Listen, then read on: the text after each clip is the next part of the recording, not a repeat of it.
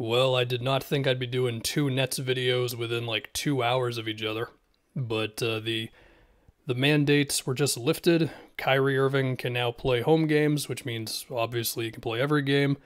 Of course, the Ben Simmons thing that still matters, but of course this is massive for Brooklyn. And now you look at the remaining schedule for the Nets. Instead of having Kyrie available for like 2 or 3 of their remaining 10 games, now he can play in all 10 games, which means, is there a world in which they win all 10 of those? I mean, it's possible with how insane Kyrie has been playing lately, on top of KD just being KD.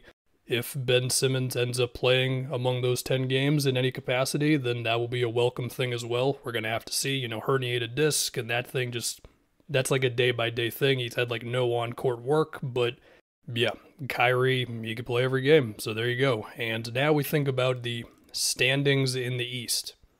Does this change the possibility of the Nets having basically an Eastern Conference Finals-esque opponent in round one? I mean, maybe, but here's the thing. If the Nets get number 6, they get Philly in round one. If they still are in the play-in tournament after their remaining 10 games, they're going to get the Heat or the Bucks in round one. The only scenario would be if they climbed to number 5, which I guess is not impossible, but they would have to basically go like 10-0, and the Bulls and the Cavs and the Raptors would have to really struggle, in which case they would get the Celtics in round one, and that terrifies the hell out of me, so I'm going to hope that doesn't happen. At least that's how it all is right now. Of course, again, everybody's got about 10 games left. But yeah, to state the obvious, Kyrie Irving being able to play every game, that means the Nets can now beat anybody. If I try thinking about the potential matchups with the Nets, and now obviously a full-time Kyrie in there, if you're Miami, I mean, you can start with Lowry on him, you can try to be physical, you can attempt to put like Jimmy or PJ on him for the sake of more size, but I would imagine they would like to try PJ Tucker on Kevin Durant to start. The Bucks would, I imagine, start with Drew on him. The Sixers, are you trying Thibault on Kyrie, or are you putting him on Kevin Durant? With the Celtics, you can say Marcus Smart. Of course, the Celtics switch so much that who ends up defending who by the time a possession ends is usually pretty different.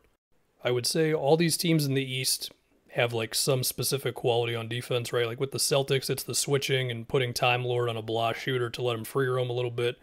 With the Sixers, it's Thibault and Embiid's rim protection. The Bucks, it's walling off the paint as much as possible. With Miami, I think it's the fact that they can throw a zone at you, but then the next possession, they're switching everything, and then the possession after that, they're switching like 1 through 3 or something, and then other times they're going under or whatever. All that's cool and nice and great. When you have Kevin Durant and Kyrie Irving just bombing pull-up threes or just beating their guys in one-on-one, it's like, oh boy, this is tough. Now, of course, it's still going to be a challenge, and this is why the Ben Simmons thing still matters, the Seth Curry injury, it all still matters. The Nets are not going to run through the East like nothing. But of course, this took their odds from let's see to like, oh yeah, this could definitely happen now. Other things to think about, I mean, for one, we saw the defense that Kyrie played on James Harden in that one game. If Kyrie could give them at least something close to that for a whole stretch, that would be huge. I also feel like Drummond is quietly one of the more important dudes, not among the star players moving forward.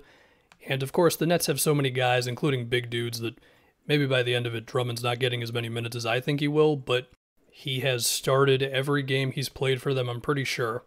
The lob potential is there, even if maybe Drummond is not as athletic as he is now compared to, 4 or 5 years ago. But if teams are going to be freaked out about those Kyrie pull-up jumpers and Drummond's dive into the rim, that means it's either going to be a Drummond lob, Kyrie might make something happen anyway because he's great, or you got like somebody open in the corner, and especially if it's like Bruce Brown, they're going to help off of him a little bit more. But, Kyrie can make the right play in that instant.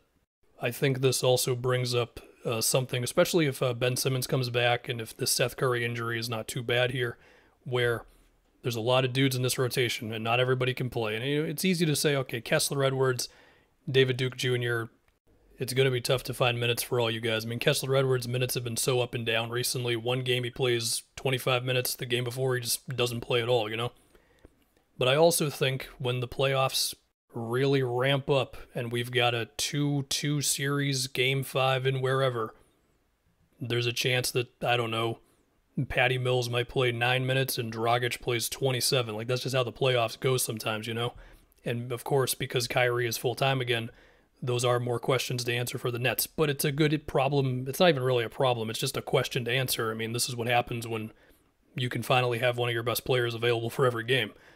So yeah. And perhaps somewhere down the road we can see a Kyrie Irving, Ben Simmons pick and roll for 2 games in a row or 3 games in a row. That would be very nice.